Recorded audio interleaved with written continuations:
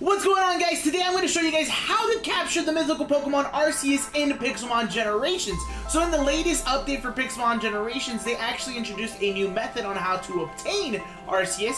Before, you used to just have it spawn on you in a random biome. I think it was like a plains biome. I don't really know. I don't remember either. But now there's actual way to spawn it in. Just like any other legendary that we've covered here on this channel, it has a method to get it. And I'm going to be real with you guys, it is one of the most grindy ways to capture Arceus, or one of the most grindy ways to capture any Pokemon, to be honest with you. I thought Urshifu and Kofu were bad, but Arceus is on another level. So this is pretty much going to determine if you guys are dedicated to completing your Pokédex in Pixelmon Generations. So if you guys are excited for this type of video, make sure to smash that like button. I want to see 20 likes on this video. That is our goal for today. Of course, subscribe if you are new. Turn on those notifications to stay up to date with Pixelmon and any updates that come to Pixelmon. And of course, comment down below if you like these type of videos and you guys want to see some more. If, of course, you guys want me to do a specific Pokemon I haven't done already, this is your best time to let me know, hey, can you do this? You haven't done this yet. Can you please show us how to capture this? I got you. Say less. But this time, let's get started with how to catch Arceus in Pixelmon. Alright, so this is the first person that we need to speak to. This is the NPC that gives you the quest on how to capture Arceus. I will go ahead and throw it out there that this quest can only be done once per player. So once you've already done it, you're not getting another Arceus. Unless you can go to, like, I think Origin Islands is a thing on Pixelmon Generations. So, but other than that though, like, through this method, this is the only one that you are going to be able to get, so good luck, right? But you're going to speak to him, he's going to tell you the quest and what exactly you need to do so, and that's what we have to do. So let's go over to him and talk to him. So we're going to go ahead and right-click, and he'll tell us in chat, you need to find these unknown, and it's basically all of them from A through Z plus exclamation point and the question mark. And you still need to find these plates, which is the Splash, the Meadow, the Earth, the Zap, and the Draco. I don't know exactly what they really represent, but I just know that I have to get them. So let's go ahead and get started with getting them.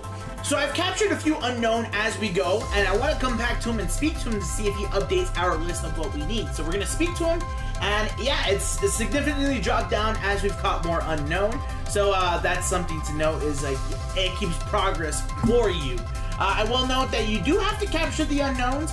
I don't know if trading with another player kind of works. I don't know if that's the case, but I've been capturing everything myself, and I know this is where the grinding part comes, because unknown have a really small spawn rate, and I mean, they're kind of easy to catch, but that spawn rate kind of hurts a lot, you know what I mean? So good luck.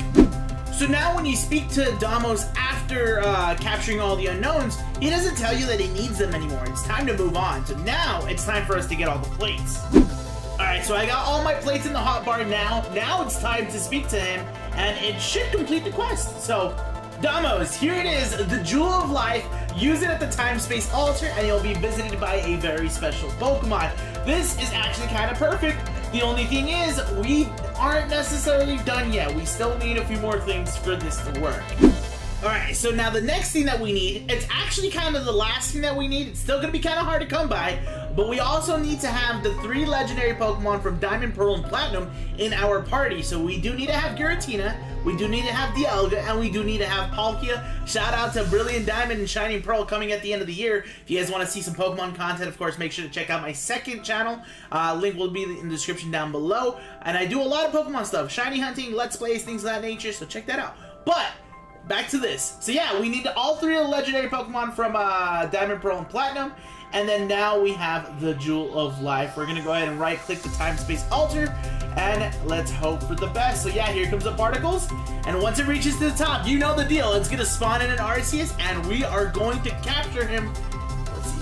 Whoa, come on. There it is. The Arceus is here. And of course, we have some Master Balls.